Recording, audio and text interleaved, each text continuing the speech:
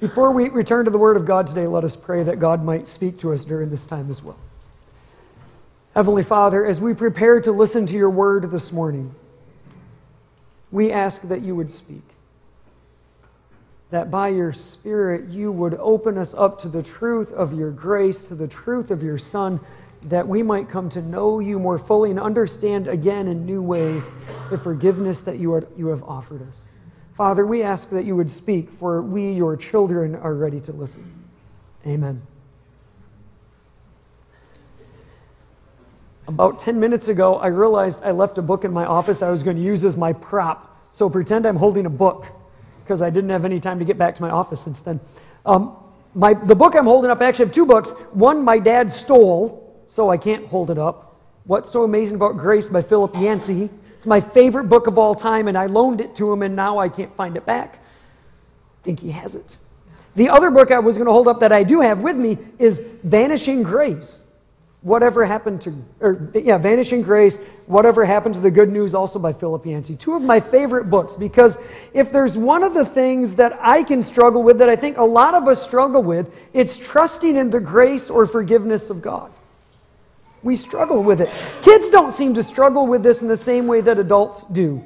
They may struggle to forgive sometimes. There are times as a parent you make your kid say they're going to forgive someone, and they do it with that tone of voice that implies they don't really forgive them yet. But we make them anyway, and they go through the motions and they try. Forgiving people is hard. But kids don't seem to struggle with accepting forgiveness. They're really good at receiving grace from other people. One of my favorite moments as a parent happens after my least favorite moment. So my least favorite moment is when one of my kids does something that violates kind of the rules and expectations in our house, and they have to be disciplined.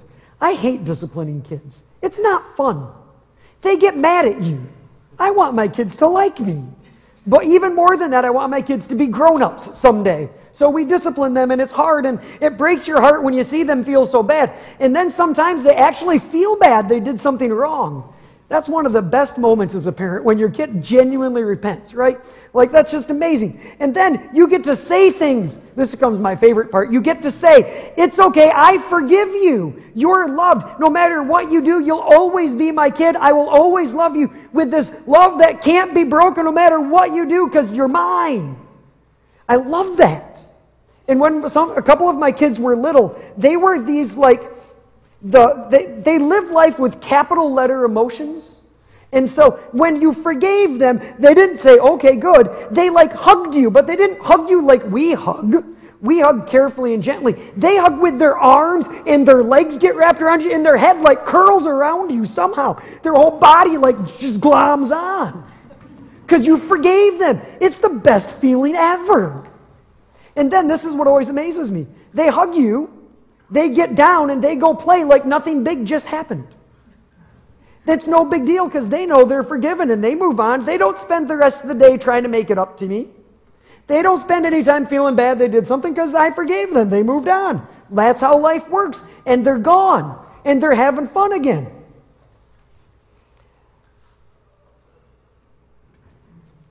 It's amazing, isn't it?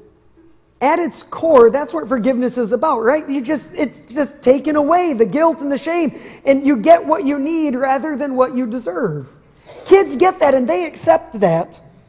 Adults don't get that kind of grace so well, do we? I'm not completely sure why it is we struggle with it. Maybe it's because we struggle to forgive. Maybe we struggle to accept forgiveness because we struggle to forgive others.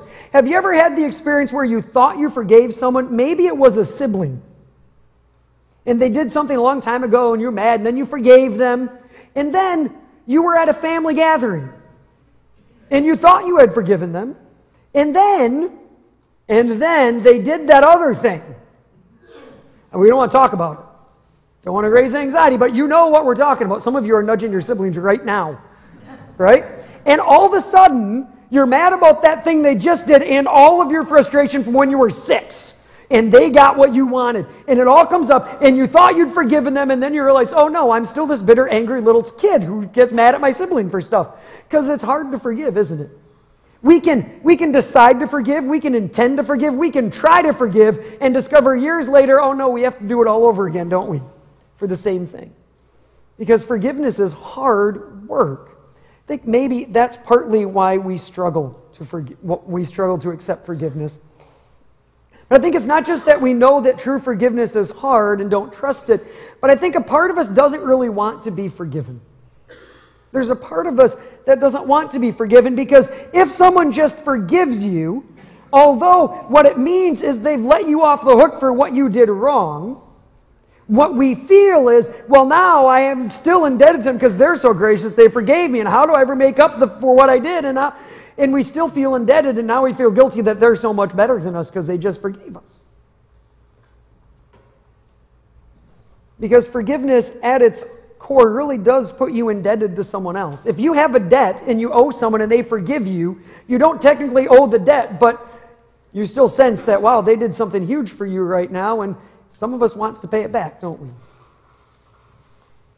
We want to pay it back somehow. We want to stand on our own 2 feet. We want to pull ourselves up by our bootstraps. That's the American way, right? We're self-reliant people. If we're honest, we want God's grace and our works to work together to put us in the right before God.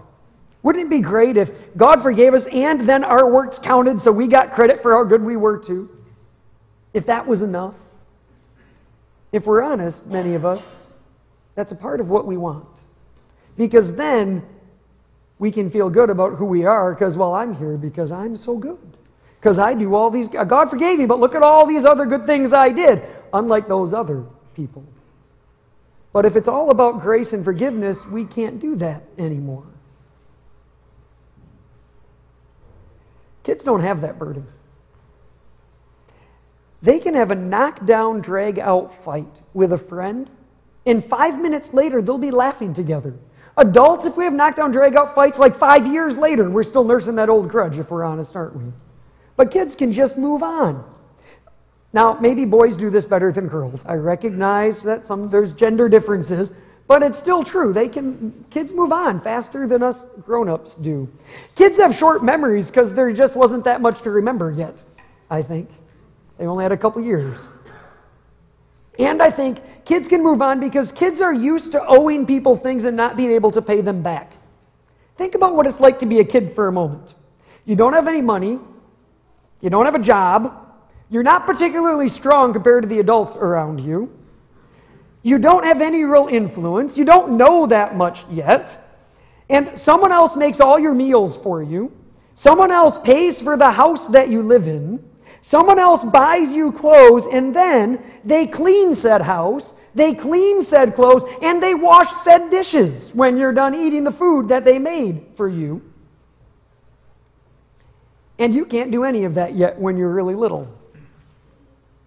Little kids are the best grace receivers in the world because all of their life is about receiving things they don't deserve and can't earn. They have a lot of practice. Adults, not so much. We often think that grace makes us weak and powerless, indebted, and so we struggle to accept forgiveness from other people, and if we're honest, we can struggle to accept it from God. In Western traditions, we like to define things while using definitions, and so we have dictionaries, and that's how you figure out what a word means. But in Jewish tradition, if someone asks you to define something, rather than pointing you to a dictionary, they might say something like, well, let me tell you a story. And then the story will explain what that word means. And you'll have to reflect on, well, how does that word fit into the story? And it gives you something to kind of mull over the rest of the day. So today I want to give you two stories you can mull over. The first one is about the type of forgiveness Jesus offers. The second is about how people respond to that forgiveness. The first story is not in the Bible anywhere. The second story is in Luke chapter 7. So the first story does not happen in the Bible. It doesn't happen in the ancient world unless you're really young. Then it happens about in the late 1980s in Hawaii. So that's ancient for some of you. So imagine yourself in Hawaii in the 80s.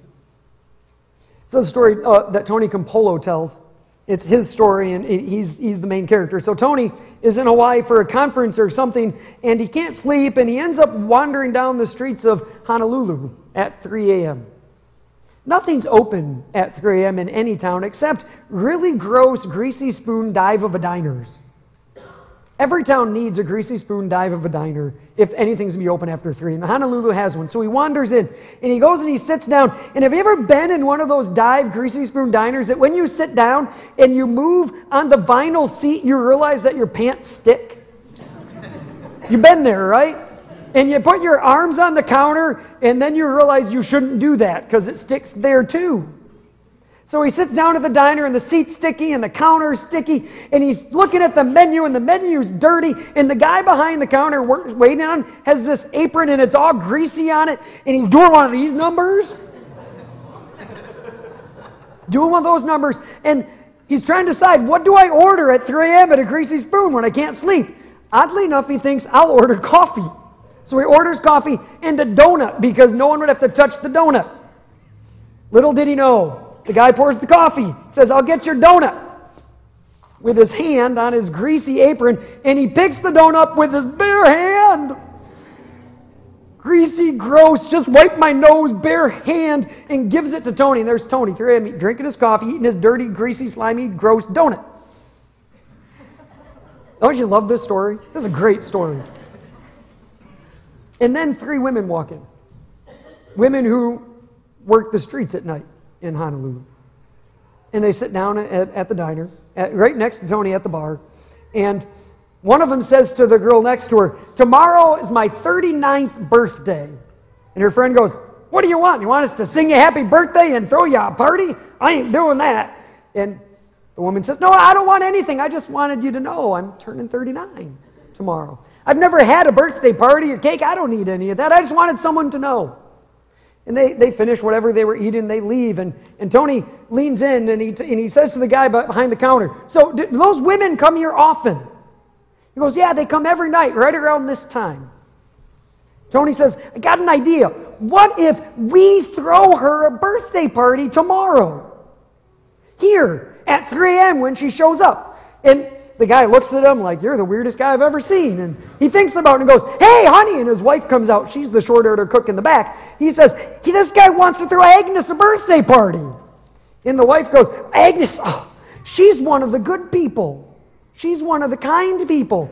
And the guy behind the counter says, I'll bake the cake. Just what Tony wanted. Eat that guy's food. But he bakes the cake, and Tony says, I'll get the decorations and the hats and the candles. And they agree that's what they're going to do. So the next night, Tony comes in around 1, and they start decorating the diner. By 3 o'clock, apparently, the guy behind the counter had told all of the other women in the line of work that Agnes is in about the party, and they all show up a little before 3. And so, as Tony says, it's him in the diner with the guy behind the counter, and it's wall-to-wall prostitutes all through in the diner. And Agnes comes in with her 2 other friends. And she sees all the streamers, and she sees the hats, and they sing happy birthday, and they light the candles, and she's supposed to blow the candles out, but she's so overwhelmed by it that she can't actually take a breath because she's in one of those like sobbing, not able to really breathe as she's fighting back all the tears. And so someone else blows the candles out for her. And then they give her a knife and say, Agnes, you cut the cake. And she looks at the cake, and she looks at the knife, and she looks at the cake, and then the knife. And she sets the knife down and says, Can I show my mom the cake first? And Tony says, it's your cake. Do with it what you want. She goes, she lives 2 doors down. I'll be back. And she picks up the cake, and she walks out, and she leaves with the cake in the middle of her party. And so it's Tony and the guy behind the counter and his wife and all the prostitutes in the room, and it's kind of quiet. It's a little awkward. What do you do when the guest of honor leaves the party and you don't know anyone? So Tony does what any good sociologist who works as a preacher half the time does. He says, let's pray. So they pray. And he prays for Agnes that God would bless her, that God would heal her from all the things that men have done to her and all the ways that she's been wounded, that he would give her joy and abundant life. And he just prays for Agnes. And he says, amen. And the guy behind the counter looks at him, goes, you said you were a sociologist. You're not a sociologist. You're one of those preachers. What kind of church do you go to anyway? Tony says, I go to the kind of church, and this is a quote, so let me apologize ahead of a time for the quote. Please do not get mad at me. Tony Campolo is a nationally known speaker. He says this, so I'm going to say it. This is his quote. This is what he said to the man. I go to the kind of church where people throw parties at 3 a.m. for whores because God loves them. And the man says, there ain't no church like that.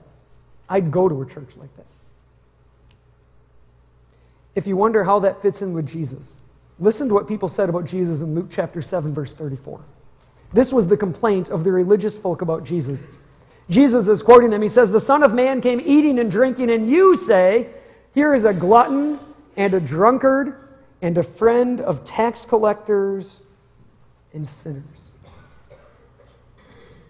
The religious people who would go to church every single week and sit in the pews and give their money and sing their songs and read their scripture and say their prayers, got mad at Jesus because he spent his time hanging out with the tax collectors and the sinners and the prostitutes and the rejects and the outcasts that no religious person would go near. And then he threw them parties. That's why he's a drunkard. He's always at the parties with all the sinners. What if God's forgiveness is really like that? What if God's forgiveness is really about loving people who are far from God so much that you throw them parties, no strings attached, just because God loves them and you want them to know? What if that's what the grace of God looks like? What if God is the kind of God who meets us in the midst of our messes that we make, in our midst of our brokenness, and he loves us and throws us parties? How would we respond if we really believed that's who God was? Which leads to my second story. It takes place right after Luke 7, verse 34. It begins at Luke 7, verse 36. When one of the Pharisees invited Jesus to have dinner with him, he went to the Pharisee's house and reclined at the table. A woman in that town who lived a sinful life learned that Jesus was eating at the Pharisee's house, so she came there with an alabaster jar of perfume. As she stood behind him at his feet weeping, she began to wet his feet with her tears. Then she wiped them with her hair, kissed them, and poured perfume on them. When the Pharisee who had invited him saw this, he said to himself, if this man were a prophet, he would know who is touching him and what kind of woman she is, that she is a sinner. We'll get to the woman first, or in a minute. But first, I want you to notice the Pharisee. The Pharisee invites Jesus over to dinner so that he can feed him, so that Jesus, in essence, owes him a meal now, right? Because that's how it works. You feed someone, they have to invite you over later. Because there's something in the Pharisee that can't imagine that he needs anything from Jesus. Even in this conversation, it's clear the Pharisee is looking at Jesus, deciding, is Jesus good enough for me? Is he a good enough prophet for me to listen to? Is he a good enough teacher for me to follow or not? He's in the business of evaluating and judging if Jesus is as good as he is. That's the approach, that's the attitude he has toward Jesus. We learn later in the text, and we'll get to it, that the man never even properly welcomes Jesus into his home. He's so sure of his worth and value that he won't stoop to welcome his guest into his house, as if somehow Jesus owes him because he invited him over. And now that this woman is here, and it's not unusual for the poor and the rejects to gather in a house. They didn't have the same sense of privacy we do, so there were probably lots of people uninvited who gathered around the table and figured they'd get the leftovers. That's how poor often survived in those days.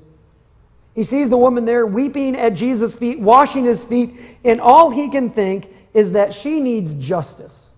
She needs to get how bad she is. She needs to be rejected for her sin, cast out and humiliated in front of everyone. And then Jesus is the kind of person I'd want to follow. I think he wants these things because he is so confident of his goodness, he can't imagine he would ever need to be forgiven. I think it's easy for us in the church to fall into that same trap. To begin to think that we've somehow done all of these good things. Like we gave money to Good News to Paul and someone heard about the gospel. Clearly God must love us, right? We're the good people.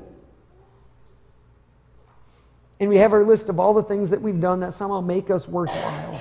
I teach Sunday school. I go on youth trips, and I donated with pancakes yesterday. I paid way more than those pancakes were worth. Right? We're so good. And we can think about all the things we've done as if now, because we've done some good things, that God owes us. Now, God owes us a good life, a spiritual experience, that we might experience God in some deep, profound way. Or that God owes us that we should be healthier, that our family would be healthier, that we get the job we want. That somehow, because we've done some good things, God owes us. And that's this man. He thinks God owes him. He sits in the presence of Jesus. He hears Jesus teaching. He probably even sees some miracles, because Jesus is always doing miracles. But he never receives forgiveness because he can't imagine he would need it. He's so confident in his rightness before God. And then there's the woman. Everyone knows she needs forgiveness. Luke seems to be playing it nice with his words. She's a known sinner. A woman with apparently no husband, mingling with the men at night, wearing her expensive perfume. Let's just say she would have fit in at Agnes's birthday party just fine. But she too has seen Jesus. And she's listened to his teaching, and she knows that Jesus loves people like her. The word is out. Jesus hangs out with tax collectors and sinners, and he offers them forgiveness. He welcomes them, because forgiveness isn't just about having sins forgiven for them and for us. It's about being included in God's family. Your sin separates you from God, but forgiven, you're part of God's family. You're one of his kids. She's part of the people of God if she's forgiven. And she realizes what Jesus offers her, and she weeps. She's so overwhelmed by that forgiveness that the tears just fall, and Jesus' feet get wet, and she doesn't have anything to dry them with, so she kneels down and she undoes her hair. The kind of thing a woman should only do with her husband in those days in private, she does in public to Jesus. She undoes her hair and she starts wiping his feet with her hair, and she pours perfume on his feet. Tears not of anguish, but of repentance and joy, because she's been forgiven. And then Jesus tells a story.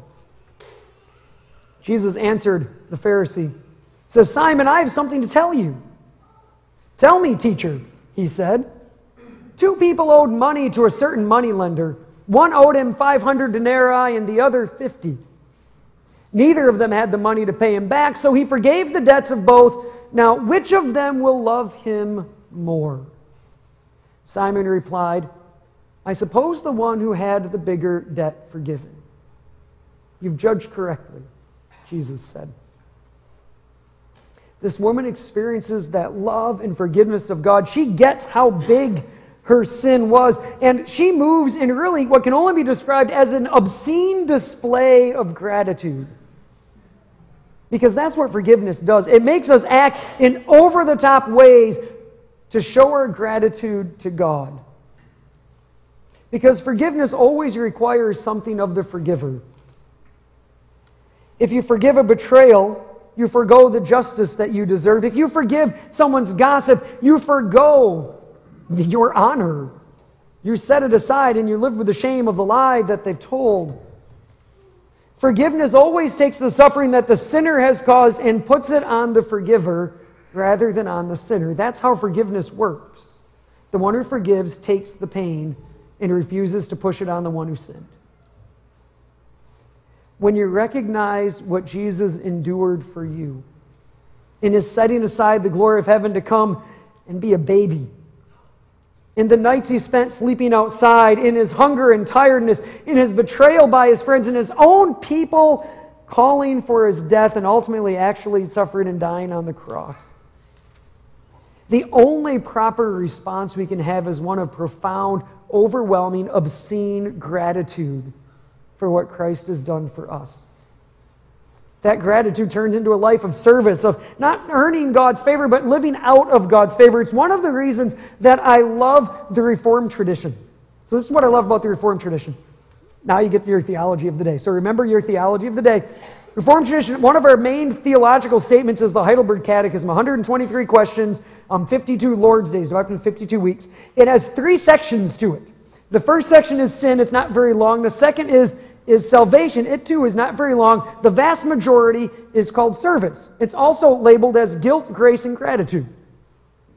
What's fascinating is that for most people and in most traditions, the law of God gets put under sin, because that's how we know that we've sinned. Because the law is used to beat us up for being failures, for being screw-ups, for being mess-ups. But that's not how the Catechism uses the law. It's not over there. It's in the gratitude part. The law is there because if you recognize what God has done for you, the proper response is gratitude, to want to please God, to thank Him, not to earn it, but just to thank Him for that gift. And He's told us what pleases Him. Obey the law. So the law is in gratitude, not to judge us, not to condemn us, but so we know how to thank God well. We should be obscene followers of the law.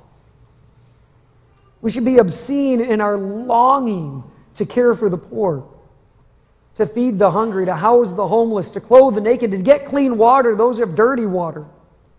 We should be obscene in the ways that we work to bring God's peace and justice in our world, and sharing the gospel with others, risking their rejection and all that comes with it, because look what Jesus did. We should be obscene in our response, in our gratitude, in our obedience. Ultimately, for this woman, she's obscene as she pours all of perfume and all of that. But there's also a change of direction that we might miss just reading through the story quickly. So let's finish the story out at verse 44. Then Jesus turned to the woman and said to Simon, "Do you see this woman? I came into your house. You did not give me any water for my feet, but she wet my feet with her tears and wiped them with her hair. You did not give me a kiss, but this woman from the time I entered has not stopped kissing my feet. You did not put oil on my head, but she has poured perfume on my feet. Therefore I tell you, her many sins have been forgiven, as her great love is shown. But whoever has been forgiven little loves little." Then Jesus said to her, "Your sins are forgiven." The other guests began to say among themselves, "Who is this who even forgives sins?" Jesus said to the woman, "Your faith has saved you. Go in peace." Now, I couldn't find multiple references to this historical observation, so I only found one this week. I spent a couple hours and I finally gave up. So I found one place that this is referenced. But according to at least one person, in that day, prostitutes would often wear perfume around their neck as a symbol of what they did for a living, because it's kind of a smelly job. And they would wear the perfume so people knew who they were. So this woman has this job, and she comes to Jesus, and other Gospels tell us that this perfume was worth a year's wages, and she pours that perfume out on Jesus' feet, and we think of the wealth and the expense of that, but think about what it means if she breaks the one thing that tells people who she is and what she does. A year's wages were gone in that symbol. She's not going to buy another one. This is a woman who receives forgiveness and repents. She's making a major life change, isn't she? She's not going back to the way she was. She's going to live differently because she's experienced the forgiveness of Jesus. And once again, we notice the order of things. She doesn't first change her life and then get forgiven. She gets forgiven and it leads to changing her life, just like Zacchaeus, we talked about last week. It always starts with God's grace and moves to our gratitude. And it leads to a change in her life. So let me ask you today, as you think about this story, who do you identify with? Who do you identify with in this story? Pastors often identify with Jesus when we read Scripture. You can go into all of the psychological issues that should trouble you and us pastors, that we read Scripture and think, "Oh, Jesus, I'm just like Him." That's a little troubling for all of us. Maybe you sometimes fall into that trap too. So you're not Jesus in this story. None of us are. So who do you identify with in the story? Maybe you identify with the woman, or with the crowd, excuse me. Maybe you're hearing about Jesus and you're thinking about who He is and what it means, and you don't know what to make of Jesus. The stories you read of Jesus, they're compelling and you're drawn to them, but He says things that you know the Bible says only God could say. I mean, who can really forgive sins other than God? But Jesus does. So either Jesus is who He seems to say He is, or He's like a pastor in need of a lot of counseling because he has a God complex, one or the other, right? he can't just be a good teacher, because good teachers don't claim they're God. So either he is God or he's not a good teacher, so you have to pick, and you're not sure and you just want to know more. Maybe you're the crowd and you're listening and trying to figure out who Jesus is. Or maybe you identify with a woman. Maybe you know what it is to have made mistakes. Maybe you know what it's like to have been rejected, even by the good religious folk in the church. You know what it is to feel like you're on the outside and God couldn't love someone like you. And maybe today you wonder if the forgiveness of Jesus is for you too. Or maybe you're a step beyond that and you know what that was like and you've recognized that forgiveness was for you and it's completely transformed your life. Maybe you're the woman and you can't wait to show your gratitude in obscene ways to God because you love Him so much. But I'll be honest with you today. When I read the story this week, I want to identify with a woman. Like, that's where you want to end up, right? That's the good place to be. But if I'm honest, when I read the story and I reflected on it throughout the week, I can probably more easily identify with the Pharisee. Maybe you can too. You know, he's the religious guy. He's followed all the rules. He knows all the right answers. He knows how things are supposed to be done. They're trying hard. They're doing their best. And it's easy to start thinking that that makes us somehow better or more worthy of God's grace and forgiveness than someone else might be. Because look at all the stuff we're trying to do. Look at all the ways we're trying to obey.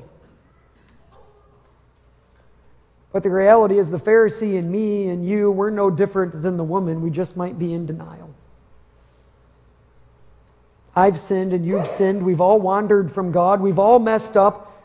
We all need forgiveness. So maybe today you catch yourself standing with a Pharisee and it's a chance to say, no, I got to move to a new spot. It's not really who I am. Today, maybe we should just praise God. We should praise God during this Advent season that we serve a God who forgives the humble sinners and the arrogant, self-righteous religious people too. And maybe like a child, we can trust that forgiveness this year. That we are loved, that we are forgiven, not because of what we've done, but because of what Jesus has done. We are the children of God. Believe this gospel and live in its peace. Amen. Let us pray.